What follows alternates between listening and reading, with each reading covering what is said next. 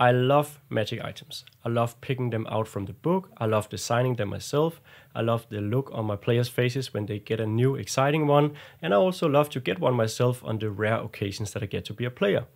What I don't love is how the actual buying and selling and trading magic items is handled in 5e, or better said, how it is not handled, as we're getting nearly no rules or guidelines for actually buying and selling magic items. So that's what I'll be covering in this mini series, starting with how you're determining the value of magic items in 5e Dungeons and Dragons.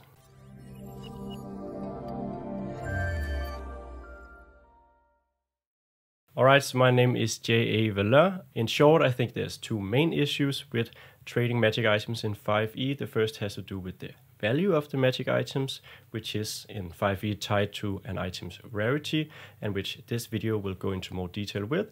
And then there's the actual act of going into a shop, trading magic items. How does such a shop run? Who runs it? There's a lot of work involved with actually setting up the trade of magical items, because the rules provide so little guidance. And that actually brings us to today's sponsor, which is us, Eventyr Games.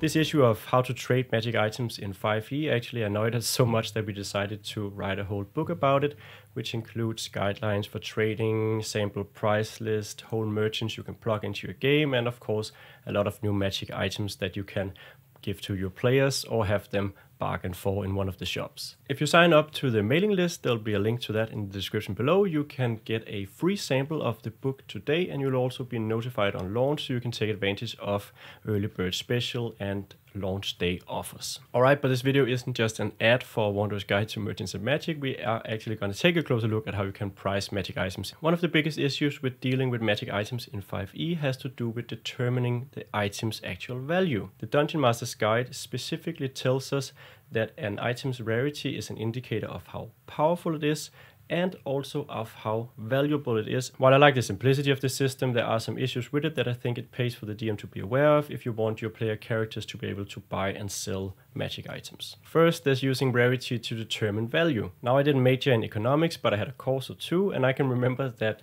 supply, that would be rarity of an item, is only at most half of the equation for determining an object's value. The other half, or the other major half, is of course demand. You can have a very rare object, but if no one wants that object, the value of the object will still be lower than something that is more common but also more coveted. The way 5e sets it up is that rarity is supposed to encapsulate both and actually tell us both the supply and the demand of a magic item. And here you would maybe think, and rightfully so, that the designers intended for rarity to also tell us how powerful a magic item is, and because power can probably equate to demand, at least for an adventurer. But there's an issue with this logic, and that is that the rarities we get in the Dungeon Master's Guide and also in other source books are wildly inconsistent. Now, of course, powerful is a loaded term. It's very subjective. What's powerful or valuable to you may not be to someone else, and so on. But there are some cases where we can objectively say, or at least nearly objectively say, that one item does nearly the same as another item, just worse, but is still worth more. One of the best examples of this is the potion of flying versus winged boots. The potion will let you fly for 1 hour one time, but is a very rare item, while the winged boots are an uncommon item that will let you fly for several hours every day. It's quite clear that in nearly all situations you'd rather have the boots than you'd have the potion. Now, there's two solutions to this as I see it. The first one is that you accept that rarity is not only meant to indicate actual rarity, but also demand and power, and you go ahead and change some of the rarities as they pop up if you feel like they're put wrongly by the designers of the game. So if you have this potion of flying and the winged boots, you could make the potion of flying a rare item and the winged boots a rare item as well. Remember, potions are half price of a permanent magic items, so that would make them less valuable than the boots. Go ahead and change the rarities where you don't feel they make sense, so you can preserve this sense that rarity is not only just how scarce a good is, but also how big the demand for that good is. The second solution is that you completely detach rarity from value.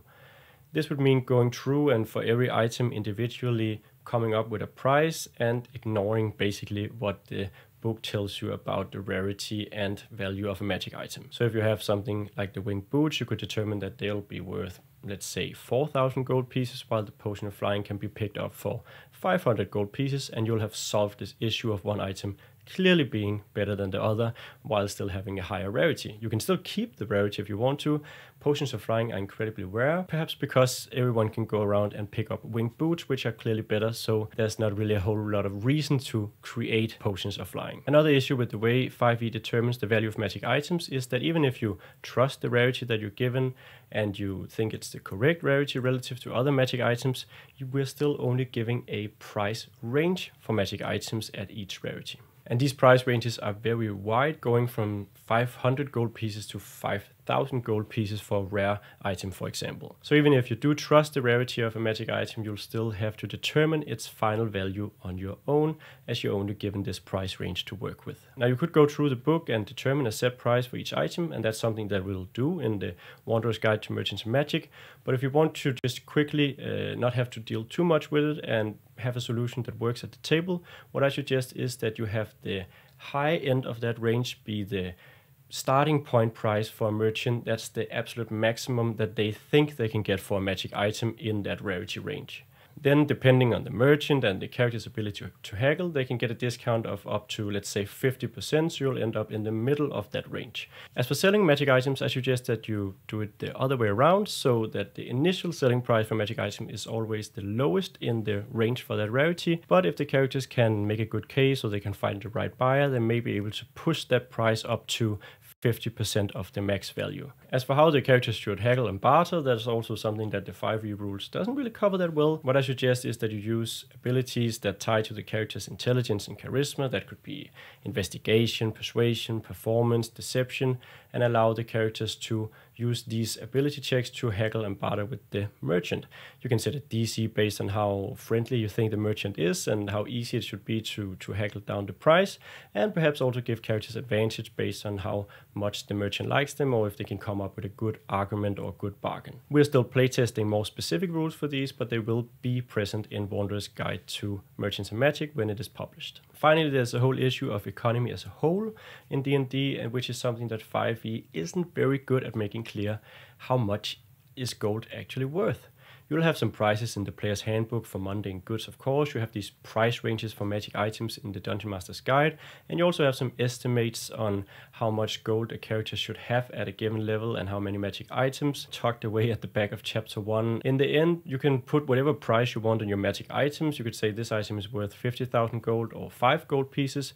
It all comes down to how much a gold piece is actually worth and how many of them your players have. It's mostly a matter of picking a level of relative wealth and being consistent with it. So if you want your characters to be able to buy and sell magic items, and you also want them to be able to pick up a lot of magic items, you'll of course want to give them more gold relative to how you're pricing your magic items. If you want a rule of thumb to guide by, I think that something like what's shown on screen here would make a good fit if you're using the rarity and price ranges given in the official rules, and assuming that the characters are paying roughly the medium price for an item, so 250 for an uncommon item and 2,500 gold for a rare item, and so on. Again, this is just a guideline. It all depends on how available you want magic items to be in your campaign. So in summary, the advice boils down to be ready to either change the value or the rarity of magic items. Assume the highest price point in the range for magic items when the characters are buying them and the lowest when they're selling them, or determine them individually if you think you're able to do that. Third, consider how much gold the characters will have access to and you want them to have access to, and how that will impact how many magic items they can buy and sell on the markets and how that will influence the game. Alright, so that wraps up this quick video on pricing magic items. In the next video, we'll be taking a look at magic shops and how you can run a magic shop in your game, including how you would describe such a shop, how you can prepare for an inventory, and how you can make certain that the characters don't just rob the place and run away with a dragon's hoard of magic items. I'd be hugely grateful if you would follow Wanderer's Guide to Merchants and Magic on Kickstarter or by signing up to the newsletter in the link below. As mentioned previously, you'll get a free sample and also be notified to get early bird special offers when the campaign launches. Beyond that, there's nothing else to say than thank you for watching this video, and I hope that I'll see you in the next one.